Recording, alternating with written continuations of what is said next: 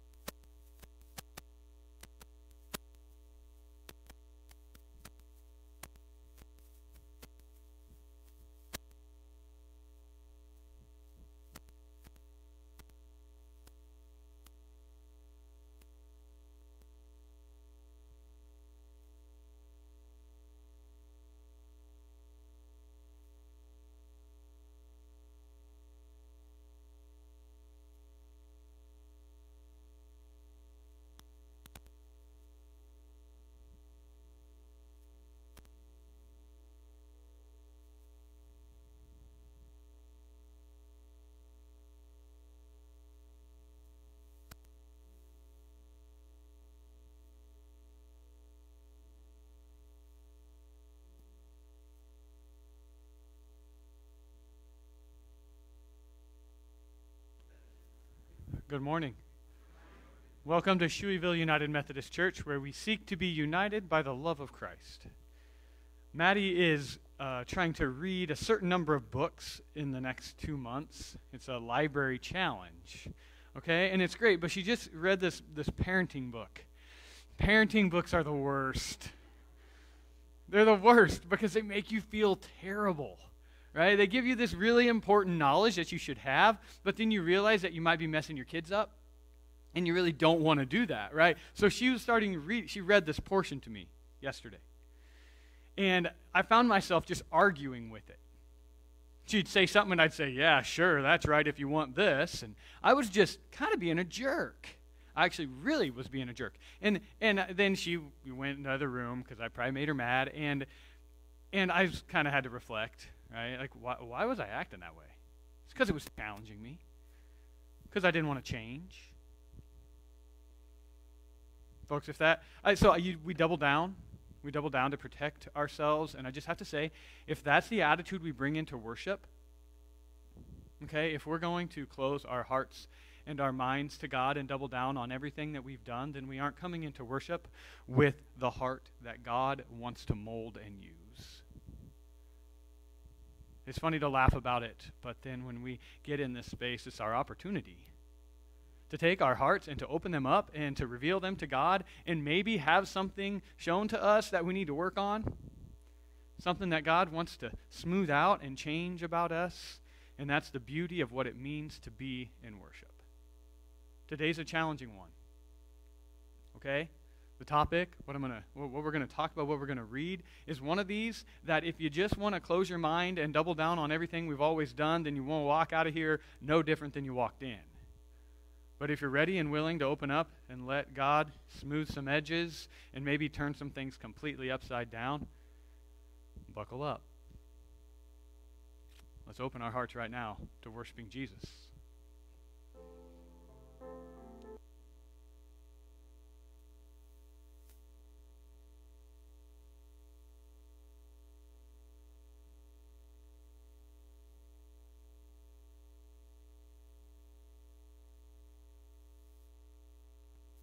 I invite you to please stand and join me in saying what we believe.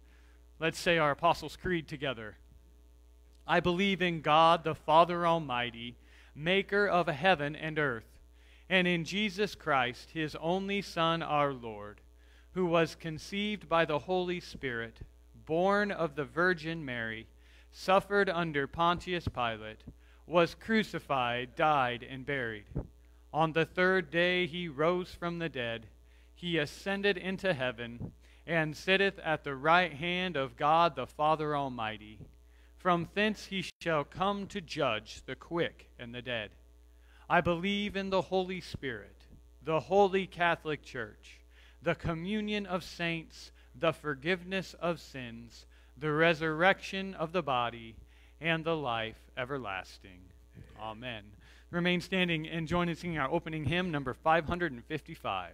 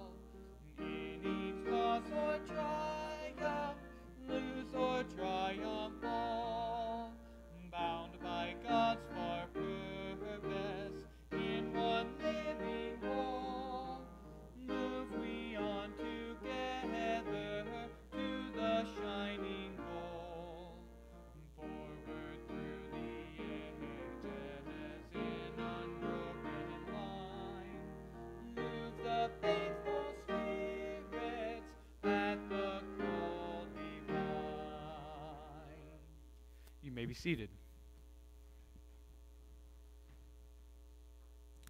Let's talk about what it means to be present here, things happening within our church. And the first is we want you to grow by setting deeper roots in this place. So thank you for being present here in worship. The next is growing as a stronger branch within this church. So that's that personal walk with Jesus. And we encourage you to be taking part. We have upper rooms if you want a daily devotion that many people do. We have those available. There's a little spinny cart kind of by the library.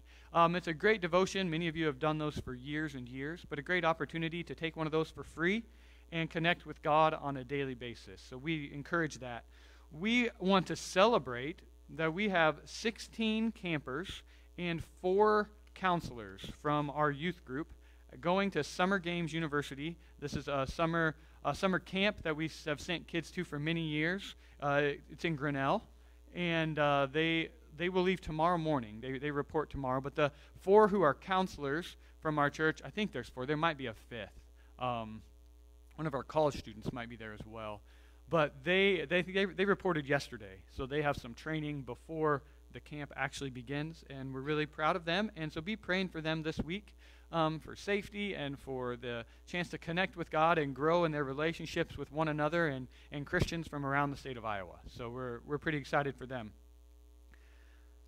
Deeper roots, stronger branches, and the last part is bountiful fruit. Okay, that we ought to bear some fruit in this world that shows other people that we love God. We have some cool things going down in the next week. Okay, we have 4 people, including Russ Husted and Russ, Ed Dove and his daughter, and then Rick Less. They will leave on Saturday for Marquette, Michigan, and they will be gone for a week. And they'll be doing a Habitat for Humanity build. So we're excited for them. It's a lot of work to get ready to go, but they're excited. Many of them, including Russ, have been doing this trip for a lot of years. So we're excited for them to go again and be the hands and feet of Jesus. Next Sunday, you will see me. I don't know. I may come dressed like I'm about to leave for a mission trip. Okay, I may not have on a suit and tie, because right after this, the last service, we'll have the vans loaded, and myself and 42 others will be headed to Milwaukee, Wisconsin, for about 6 days of service. We'll be serving in Milwaukee with community organizations there, sleeping on church floors and showering in a shower trailer and the whole 9 yards, okay? It'll be a blast, so please be praying in advance for that. Sometimes the week leading up to big trips like that are just full of, for the adults, just anxiety and unanswered questions, and we're hopeful for a good, safe trip there. So please be praying. And then if you get a chance, just something neat going on, go out and check out the confirmation garden. Okay, we have a cool vegetable garden that's right behind the church. So if you go out behind the church, you'll see it has a big black deer fence up, and it's growing really nicely. And the confirmation kids have been working hard in there with Jenny Rotter and Jim Heenick's help, and it looks great. So just stop down by there sometime and check it out, because it looks really good. So we're just excited about that. I want to talk about some concerns. Hayden Taylor, one of the youth that are connected with this church, Hayden had shoulder surgery this last week, so we're praying for Hayden's recovery. Burl Johnson is still in the hospital, so we are praying for him. We don't know exactly. They're working on getting infection taken care of, and then some oncology reports. So there's a few different things going on with Burl, but we need to be praying for him. Annalie Mahacek is out of the hospital, back in the Solon Care Center. We'd be praying for her. Her body is healing, and things are doing well there. She just has some confusion, and she's not always where she needs to be, and is kind of remembering some of the things she needs to remember. So if you do go visit her, understand that there's some confusion going on, so you may have to navigate through that. But we're continuing to pray for her. Dick Lang is at home. So he got home, I want to say Thursday. I could be off a day, give or take there. There will be a visiting nurse coming in, and physical therapy will be coming in. His immunity is very, very low, okay, due to a lot of the treatment that he's had because of the cancer.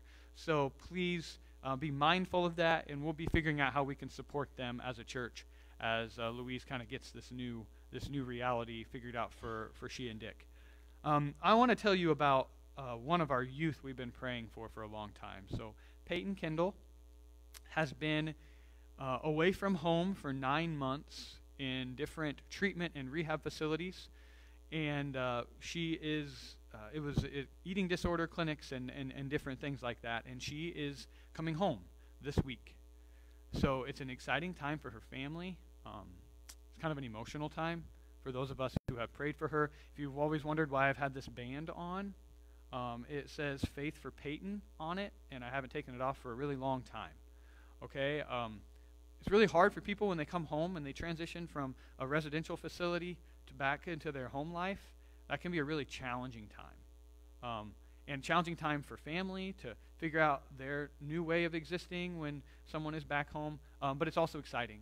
So please be praying for Peyton and the Kendall family. They're active in our church family, and Peyton's really great. So just please join me in praying for her. I know you have joys and concerns, some I've maybe said and some that I have missed. So I invite you now to lift up your prayers to God this morning.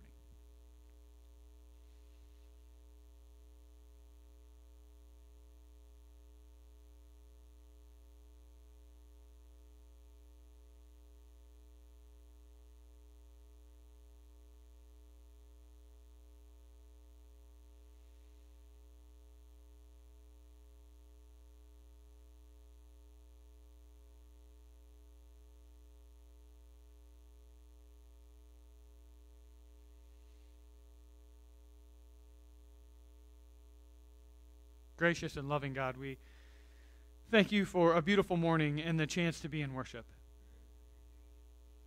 God, for those joining online, I thank you for where they are and their opportunity to be with us in spirit as well.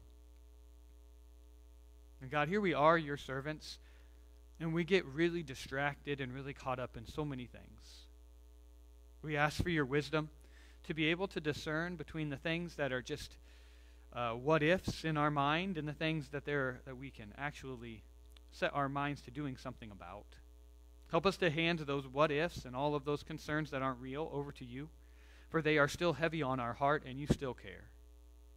God, those things that you are putting before us this week, tasks to accomplish, care in which to give to others, give us the energy to do it, the peace in our hearts to do it in a way that shares love and grace. God, we thank you for the peace that exists around us, and for where there is unrest, we ask your spirit of peace to descend. Whether that is in our relationships, in our homes, in our country, and in our world, especially in Ukraine, we ask your spirit of peace to rest upon all. Gracious God, we thank you for our church, for the people around us and the opportunities that you put before us, especially those 47 who in the next week are going to be heading out to do service. Give them safety, give them calm, give them ability to connect with you and shine your light in all the places that we will be. Help us to be brave. Help us in our discomfort to find you as our comfort. And may we all do that this week and always. Gracious God, most of all, we are thankful for Jesus, the one who died our death and rose for our sake, and in whom we have endless hope. And now we pray as he taught us, saying, Our Father, who art in heaven, hallowed be thy name. Thy kingdom come, thy will be done, on earth as it is in heaven. Give us this day our daily bread, and forgive us our trespasses, as we forgive those who trespass against us. And lead us not into temptation, but deliver us from evil. For thine is the kingdom, and the power, and the glory forever. Amen. We're going to take an offering this morning, and I invite you to give as you feel led. For God wants us to give from a heart of joy with a good purpose. So if you feel so led to give today, we will use these offerings to continue to share God's love and grace with everyone from old to young. Let's take an offering now.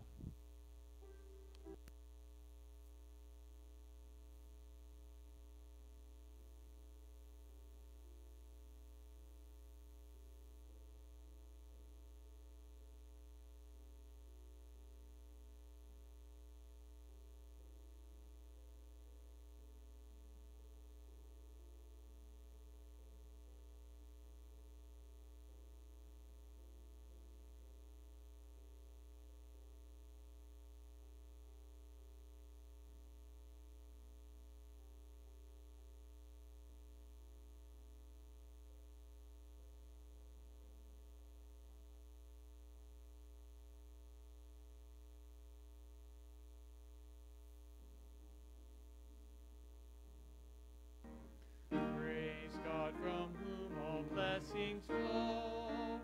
Praise God, all creatures here below.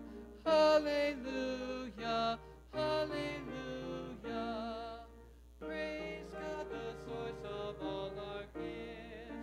Praise Jesus Christ, whose power uplifts. Praise the Spirit, Holy Spirit. Hallelujah, hallelujah.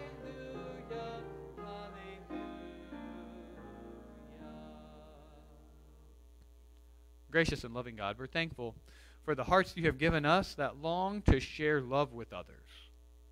We thank you for the monetary gifts that we have that we can give. We thank you for the talents and the time that we have that we can share. Forgive us for the ways that we have been selfish, for the ways that we have wanted more. And we give to you all that we have, not the last, but the first. in order, God, that you might take and multiply and use to bless and share your love with more people. May it be so in Jesus' name. Amen. You may be seated, and we will sing our next hymn together.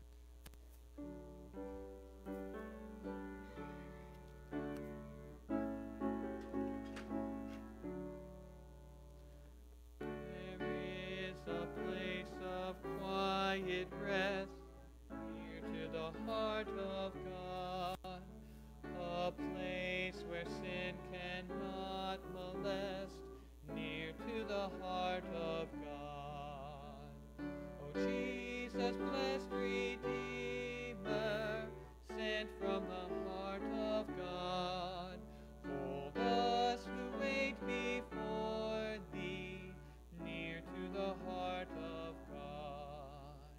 There is a place of comfort sweet, near to the heart of God, a place where we our Savior meet, near to the heart of God.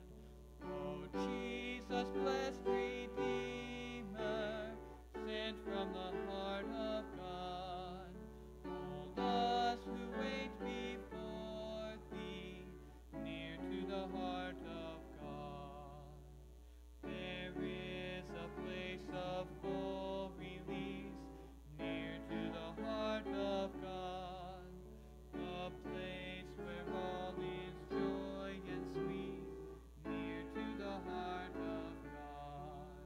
O Jesus, blessed Redeemer, sent from the heart of God, hold us who wait before thee, near to the heart of God.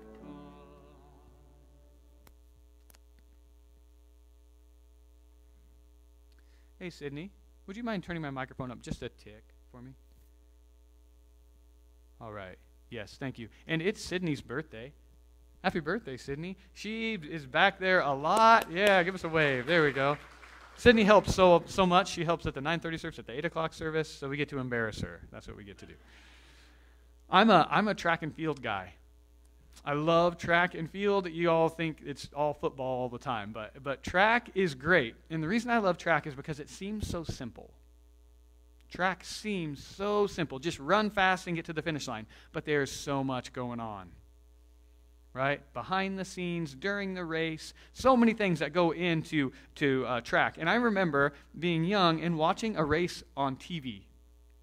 And they were running around. It was a distance race. I don't know if it was a 2-mile or what it was. But all of a sudden, somebody just stepped off the track. Like they were in first. And they just stepped off the track. And I'm sitting here going, why'd they quit? That was going great. And then I learned what had happened. And if you know anything about track, you know what had happened. They were a rabbit. They were a pace setter. Okay? And their job was to run a certain amount of that race at a certain pace, to take the pressure off of the leaders, to make sure that the race was going at a certain competitive speed. Now, some people don't like rabbits in racing. Okay, there's always a debate about something. But the truth be told, something is setting your pace. Something or someone is setting your pace. So I ask you that question today. What is setting your pace? You say, I'm not a runner. I have no pace. That's okay. You don't have to be. That's not even what I'm talking about. What is setting the pace at which you live life? There are a lot of possibilities as far as answers to that question. One of them that you cannot say is me, you. You cannot say, I am setting my own pace. Okay, that is not a viable answer to the question. Here's why. You're the runner. Everybody has a rabbit. Everybody has something that is setting their pace. If you don't know you have that, then it's the world setting your pace. It's the culture setting your pace. And if you read 1 John chapter 2, 15 through 17, okay, 1 John chapter 2, 15 through 17 will tell you that it's either the world or God, and they're not in agreement on how fast we should be moving. You can't follow both. So who's your rabbit? Who's setting your pace? Is it the culture or is it God? Because we live in a world of more. I don't have to tell you that. You know it. A world that says more is better, so you have to get more. There's a really great biblical scholar named Walter Brueggemann. Highly recommend Walter Brueggemann. He has a book called Sabbath as Resistance. Wonderful book, okay? A book that I actually read an interview he gave after he wrote this book. And Walter Brueggemann will tell you that right now our culture says, and it does, produce more, attain more, consume more. Everything is more. And that creates a society, Brueggemann will say, where people are now viewed as threats, competitors, or rivals. Because if it is you getting more, then other people are getting in the way of you getting those resources. We compete with people for titles, market share, real estate, everything. I read that and I didn't like it. Okay, I was like, I don't exist that way. I don't see people as competitors or threats. Brueggemann is wrong. And then I had to ask myself why I can't take a break. Why can't I take a break? I got home on the 5th of July. Okay, on the 3rd, we had church, right? And then we left and we went to Centerville. And we got home a little earlier than I imagined we would get home on the 5th. It was kind of mid-afternoon. And so we got everything put away and everything was fine. And the family went out to play. The kids went to play with the neighbor. And I found myself, everybody was outside. I found myself in the house and I was pacing. Because on the table was my work. My laptop, and I knew I had emails, okay? And there was that commentary there that I could read about this sermon, and I was pacing back and forth going, do I do the work or do I go outside? I told Maddie I would take this day off. I wasn't supposed to be working, but if I just got those emails done, then the next day I would be even in a better place to do something else. I could be productive with this time more. You ever felt that way? The rabbit of this culture was setting my pace. And I even used God as a good excuse. It's not just work. It's not just work where pace is off, okay? It's also in how we parent. Some of you are past those years, but once you're a parent, you're always a parent, so you're going to understand this, okay? It's how we parent. And when we parent, we say busy is the best. They got to play more games. They got to go to more practices. They got to go. I drive past these baseball fields on my way here every Sunday. And if I'm a little behind my schedule, okay, and I'm not here like before the sun comes up, then people are already at that field. And there's like 7 of them. And when I drive home, they will mock me. Those full parking lots will mock the semi-empty parking lot of the church. And it bothers me and it hurts, but what would happen if we said no? Parents, what would happen if we said no? Would our kids fall behind? Would we be left out? Would they be left out of something? Would they be left out? Would our kids grow up and hate us because they missed some scholarship opportunity because we missed a weekend baseball tournament? Would they get in trouble because they were bored? Isn't that what we say? Bored kids get in trouble, so let's keep them really busy? Or is it that we don't know how to slow down either? Serious question. Are we setting their pace according to the culture because our pace is according to the culture and they have to keep up with us? There's a book that Maddie was reading that I wanted her to put away. Remember how I started the service? It's written by Hunter Clark Fields. It has nothing to do with church, but it's really insightful about society. And in that book, she says that downtime is crucial for kids. Crucial. If you're a teacher, you know this. That boredom is a gift you can give your kids. Let them be bored, because boredom is the precursor to creativity. When they're finally bored, they can actually use their mind to think of something new, and what a gift you give them for the rest of their life. That's not even faith. That's not even the faith side of it. You want to go the faith side? Where are we saying that God ranks? By the pace that we set. Now, maybe none of you are thinking this, but maybe you are. They'll start thinking it at the 9:30 and 10:45 service, okay? They're going to say, look at you, Pastor Brody. Your kids are only 5. You'll be a hypocrite in a few years. I know. I mean, dads have said that to me when I've talked to them about this before. That's fine. That's okay. I didn't say you couldn't play a weekend tournament. I'm not creating the rules. I'm just pointing to the pace setter. That's it. You aren't setting that pace. The culture is. And the culture doesn't love you or your children.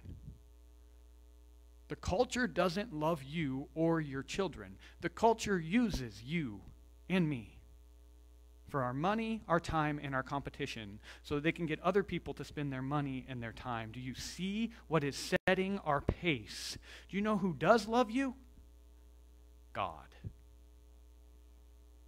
And Jesus came to show you that. And I want to tell you some good news. God gives us another pace. God gives us another option other than the pace of the culture. One that is baked right into creation. Remember, we're in the garden in this series, right? We're in Genesis. It's baked right into how God created the world. It's a way to respond to the pace that the culture sets. And it's found in Genesis chapter 2, verses 1 through 4. I want to read it to you. Now remember, here's what's happened. Okay? Quick recap. In Genesis 1, God created everything in 6 days. And everything that God created was good. And there was this rhythm, remember? God said it would happen, it happened. God said it was good, and then there was evening, and there was morning, and then the next day happened. And we continue with that rhythm. Here we go. The heaven and the earth and all who lived in them were completed. On the 6th day, God completed all the work he had done. And on the 7th day, God rested from all the work he had done. God blessed the 7th day and made it holy, because on it God rested from all the work of creation. This is the account of the heavens and the earth when they were created. The word of God for us, the people of God. Thanks be to God. You were created by God. If you read on, you will find that we were created, actually, if you read backwards, back in Genesis 1, that we were created in God's image. And God's image also has a pace. 6 days of work, 1 day of rest. Let's just emphasize for a second that work is not diminished there. It repeats that God got a lot of work done in 6 days. God worked really hard in 6 days. God did a lot of really good things in 6 days. Work is good. But then there's rest. A rest that connects us with the God that made us. And God gave that to us as a gift, not a curse. If you go to Deuteronomy, Exodus chapter 20, I've got it marked. Exodus chapter 20, God is giving the commandments, the 10 commandments to the Israelites. Now, you remember what happened? Israelites were enslaved. They were worked to the bone 7 days a week, many, many hours a day. And then God takes them out of slavery, and they're wandering through the wilderness, and God gives them these commandments, these good commandments to guide them the rest of their life. And here we go. The 4th commandment is this. Remember the Sabbath day, the day of rest, and keep it holy. 6 days you may work and do all of your tasks, but the 7th day is a Sabbath to the Lord your God. Do not do any work on it, not you, your sons or daughters, your male or female servants, your animals, or the immigrant who is living with you. Because the Lord made the heavens and the earth, the sea, and everything that is in them in 6 days, but rested on the 7th. This is why the Lord blessed the Sabbath day and made it holy.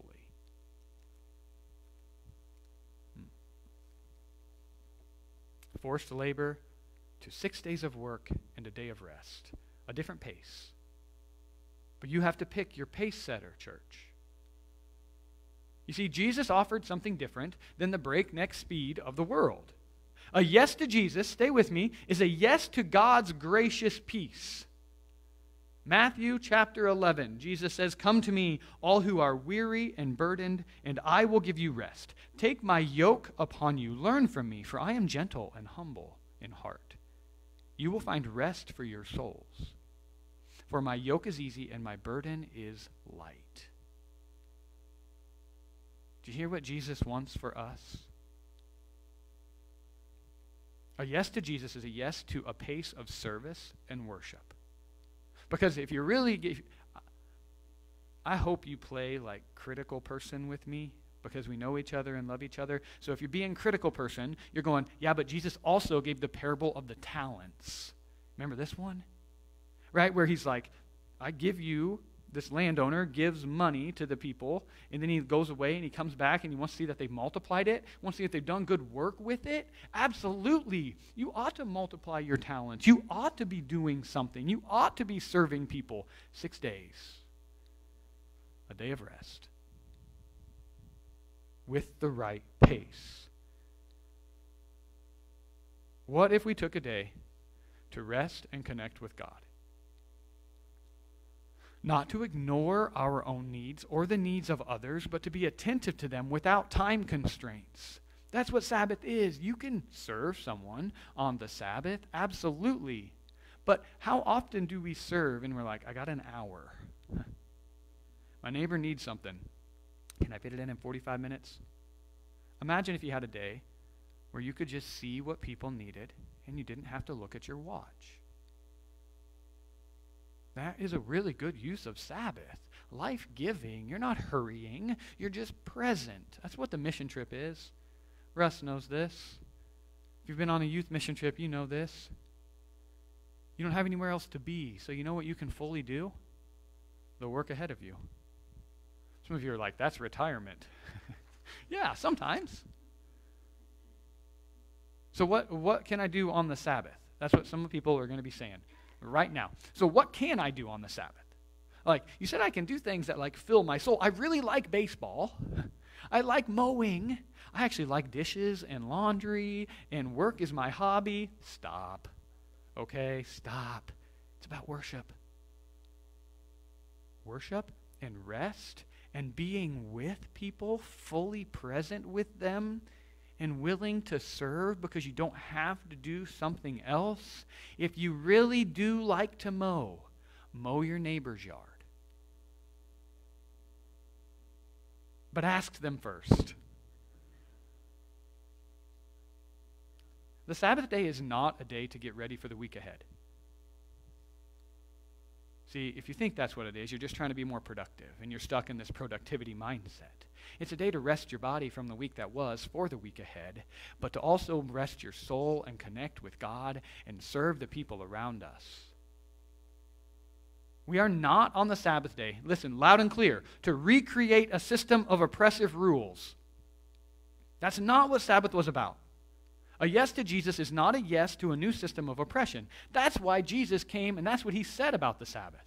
I'm going to read to you from Mark chapter 2. We're all over the Bible today. Genesis, Exodus, Mark. Listen to this. Here, Jesus addresses Sabbath straight up. End of 2, beginning of 3 in Mark. Jesus went through the wheat fields on the Sabbath. As his disciples made their way, they were picking heads of wheat. The Pharisees said to Jesus, "Look, why are they breaking the Sabbath law?" Picking grain, okay? Because they were hungry. He said to them, "Haven't you read what David did when he was in need? When he and those with him were hungry? During the time when Abiathar was high priest, David went into God's house, and he ate the bread of the presence, which only the priests were allowed to eat. He also gave bread to those who were with him." Then Jesus said, "The Sabbath was created for humans. Humans weren't created for the Sabbath. This is why the human one is Lord even over the Sabbath." You hear the gift that it is? Jesus goes on. Next thing he does is he enters the synagogue and he heals someone. And he says here, "Is it lawful to heal on the Sabbath?" And then he does it. You know what the Pharisees say right at the end? The Pharisees got with the supporters of Herod to plan how to destroy Jesus. Jesus was kind and loving, connected with God and served others on the Sabbath. It wasn't about not doing something. It was about what you are doing in service, not for yourself.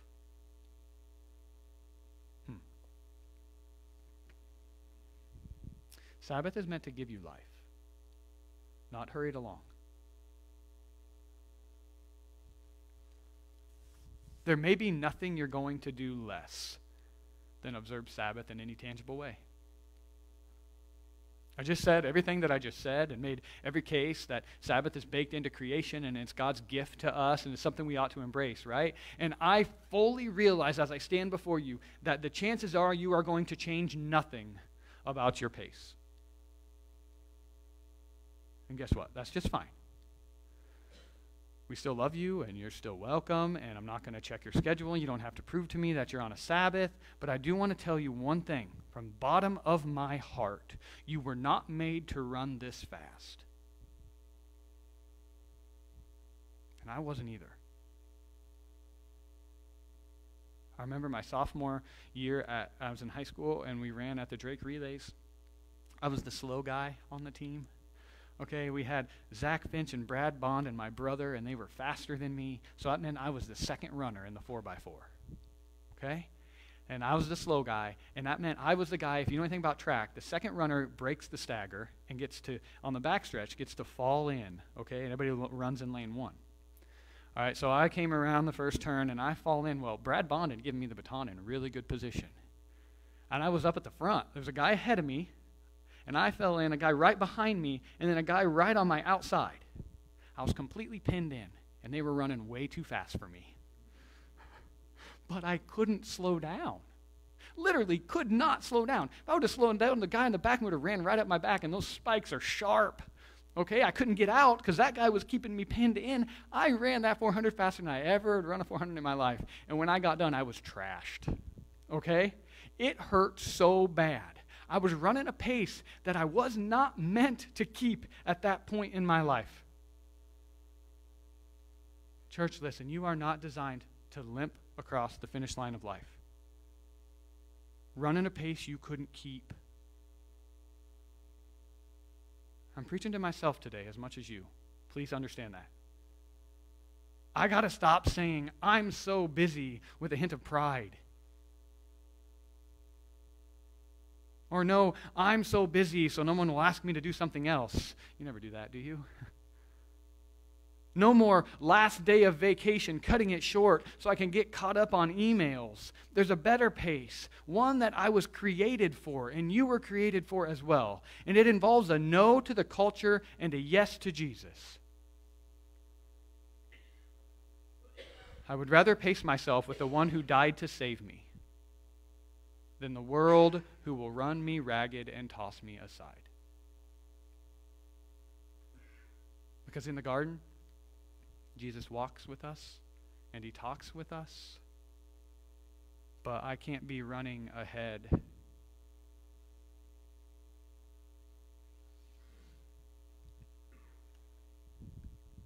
If you're laying by the finish line of life at the end because you ran the wrong pace, guess who's going to pick you up?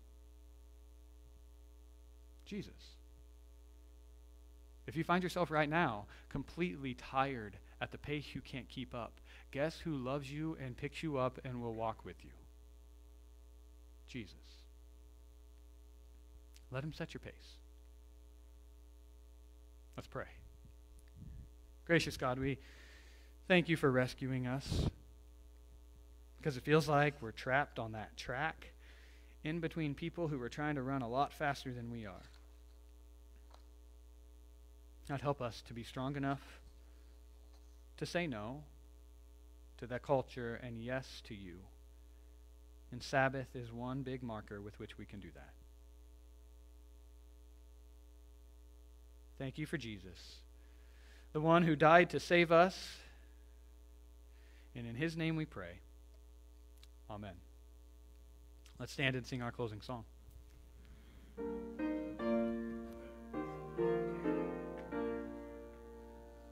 Rock of ages, cleft for me, let me hide myself in thee. Let the water and the blood from the wounded and the flow build for me little pure, save from wrath and make it pure. Not the labors of my hands can fulfill thy lost demands. Put my zeal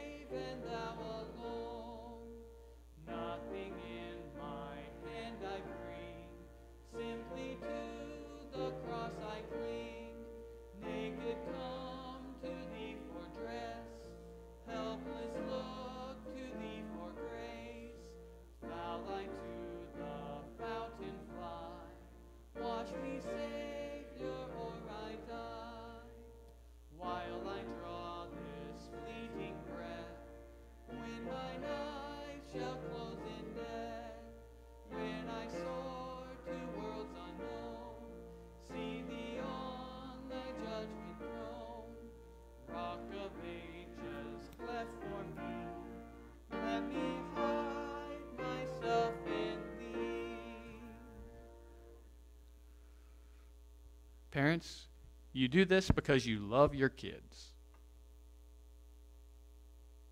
You do all the things that you do or that you did as parents because you love your kids and you want to teach them and you want to give them opportunity, and that is absolutely great. But you have to ask yourself, and we have to ask ourselves, what are we actually teaching them? In this book that I read, this counselor, this lady says that someone was bringing their kids to counseling. And they would hurry in and squeeze it in between practice and then another practice. And they would eat McDonald's on the way there. And then they would deal with their anxiety while they were in counseling. And then she's like, isn't that the source of the anxiety? 2013, 100,000 college students were polled. Over half of them in 2013, and this hasn't gotten better, over half of them said they were very sad and completely overwhelmed with anxiety. And they were busy. Let's teach them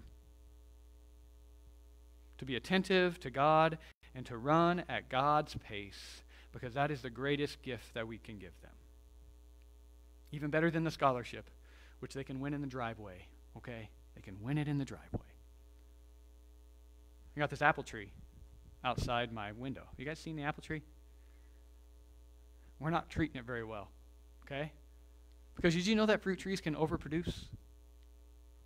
They get so many apples on them that the branches break. They are so productive that they destroy themselves. And I'm sitting here at 6 o'clock this morning looking out my window at this apple tree, and I'm like, the branches are going to break. It is so productive that it's going to destroy itself. And I said, wow, that's us.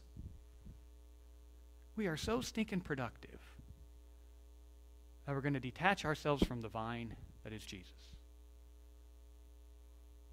Cut back a little. Be healthy. John 15:5. Jesus says, I am the vine, you are the branches. You remain in me and I in you. You will produce much fruit. Without me, you can't do anything. Connect with Jesus, bear fruit, go in peace. In the name of the Father, Son, and Holy Spirit. Amen.